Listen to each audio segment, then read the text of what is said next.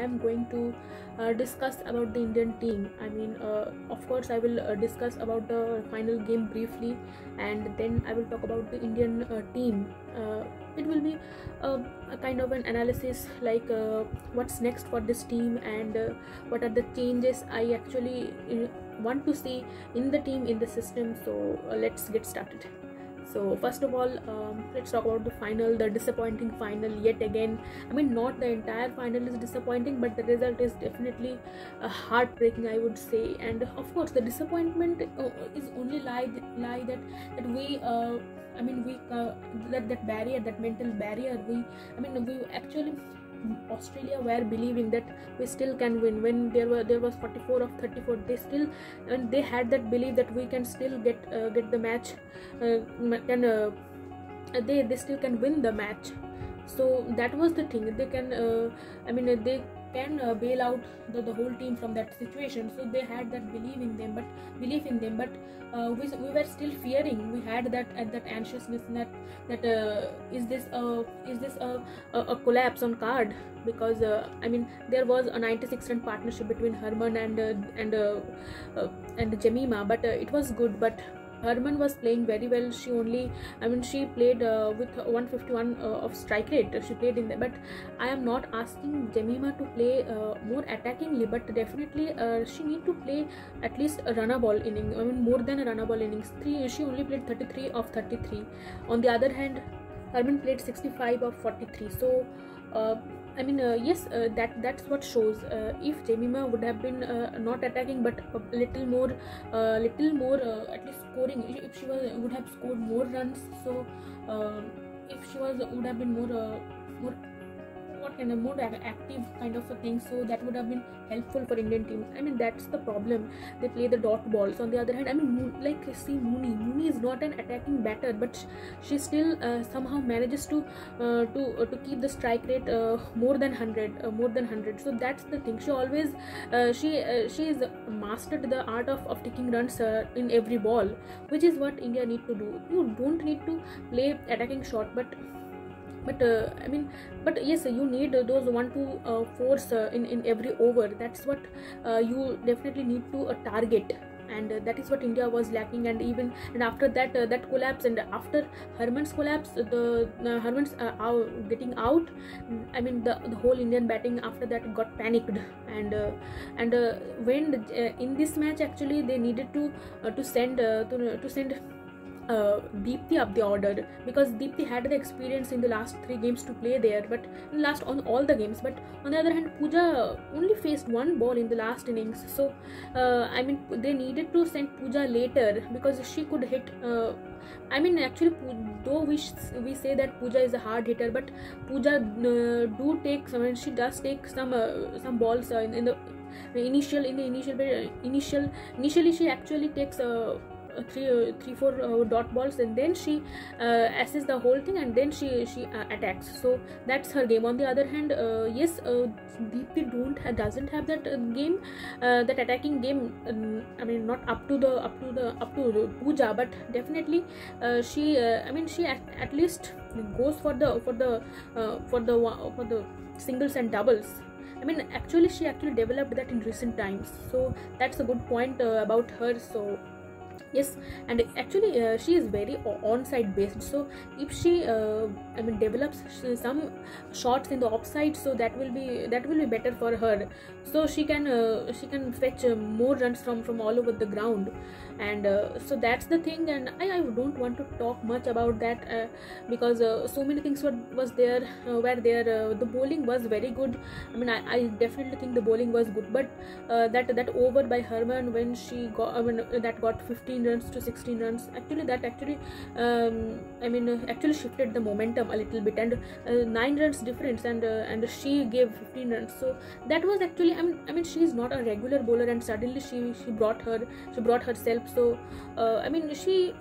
if she would have trusted the regular bowlers more, would have been much better, because she even brought Shafali as well in the last game, and she gave 15 runs, which could have been could have costed us. So that's the thing. And even that's true. We can say that actually that shifted the momentum. But again, She, I mean, yes, Mandana was the highest run getter from the Indian side in this Commonwealth Games, but definitely Harman is the breakthrough batter, because she scored two important half centuries against the Aussies, winning both the games. So definitely she played brilliantly, and actually she aggressed the whole innings, and we had the confidence because of her, only because of her. So yes. Also another point, I mean, it's a psychological thing. I felt that as it's a multi-sporting event, and it's I mean, we have 3 medals in that tournament. So it's actually, I mean, it's don't make, I mean, even after they got silver medal, we weren't much much devastated like the 2017 World Cup. Both the games were in our hands, and we just gifted at the end of the end. So definitely, as in the World Cups, there were only 8 teams compete to get that one World Cup. On the other hand, here 8 teams were competing with each other to get those 3 positions. Not 3 positions, but those 2 positions actually. I mean, who want to get that silver medal? All the teams wish to fight for the gold medal match, and then if they don't get that, then obviously the bronze medal match. So bronze medal for the bronze medal. So definitely the 3 positions are there, and it's a good. I mean, that is why actually it doesn't feels like everything got shattered. Even and as it is a multi-sporting event, so many even all the athletes and we as fans, so many medals were coming from other sports, so we weren't much disappointed actually, though we love them the most above all the athletes. Actually, I won't say, I won't lie, but that's the truth. So yes, that actually felt a bitter. And of course the way Aussies reacted after the thing, and the COVID thing as well. I mean, it's not that Talia Magra played, and I mean, it's not about that. It's more about the health, because as she played in the game, she was risking many other players' health. So that's where the concern we had, not that she was playing. Rather, I want to praise that the way she was playing even after having COVID. So that's what actually praiseworthy. Now we'll talk about the team and about the domestic structure. So I mean, what they need to do. Of course, they need to first of all they need to get rid of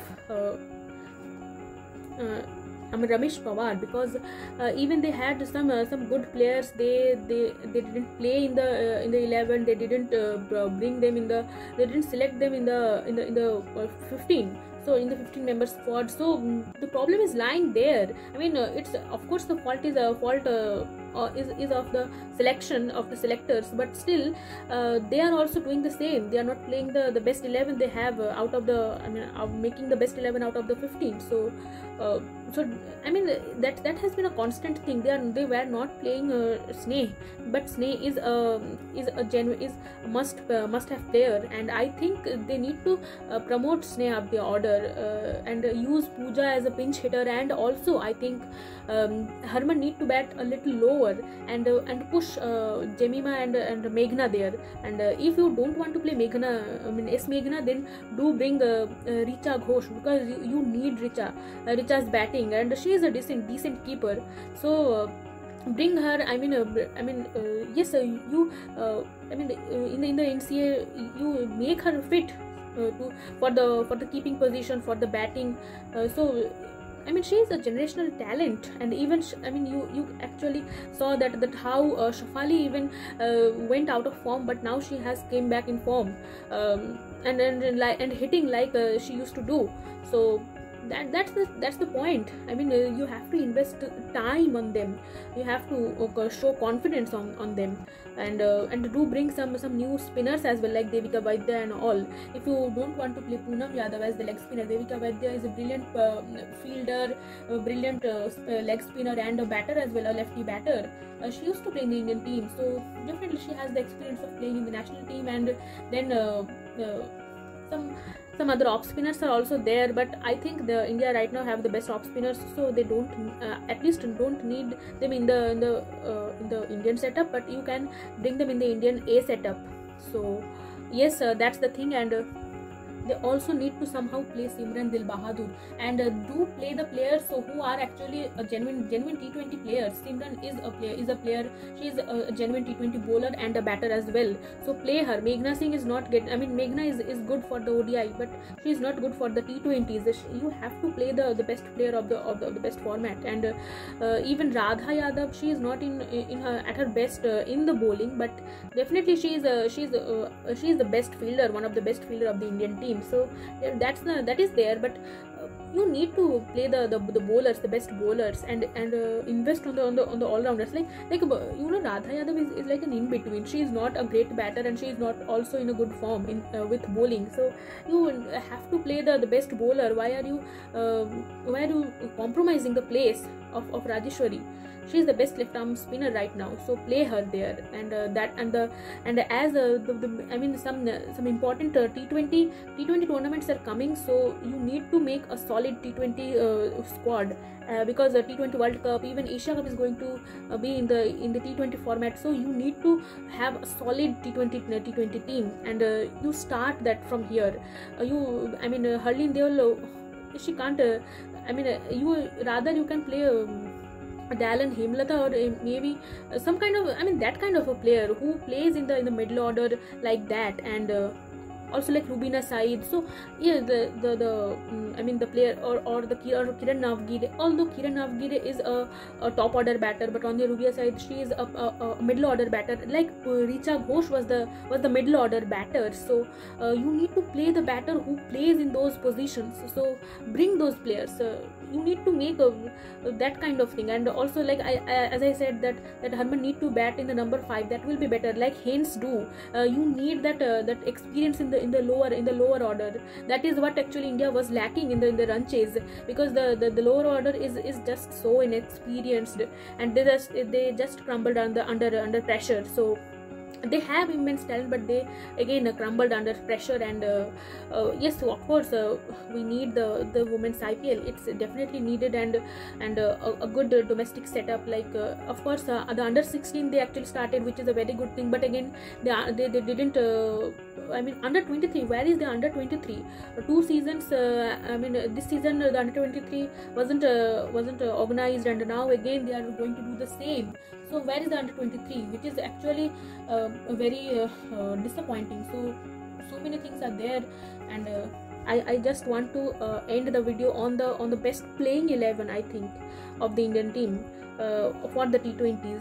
And my playing 11 would be Smriti and Shafali at the top, then Jemima at 3. Jemima is good actually. Then or maybe Meghna, you can play Meghna in the 3. As I said, that she can take the full advantage of the power play, like those 2 batters, because all those 3 batters, Mandana, Verma and Meghna, they all are like that. So yes, but still, if you don't want to play, then of course you have to play. You have to play Jemima at number 3, and then Harman, and then then bring Richa Ghosh if you don't want to play Meghna.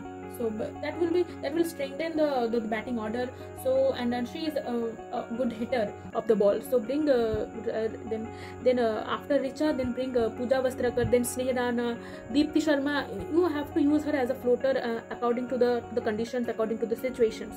And then of course you need to bring and then the bowlers, all the bowlers, not Meghna Singh, but you have to bring the Renuka Singh, then Renuka Singh, and then Rajeshwari Gaikwad. These are the bowlers, and those were the all-rounders. So that will be a good bowling and a bowling lineup. And if you want 3 pacers, then play Simran Dil Bahadur.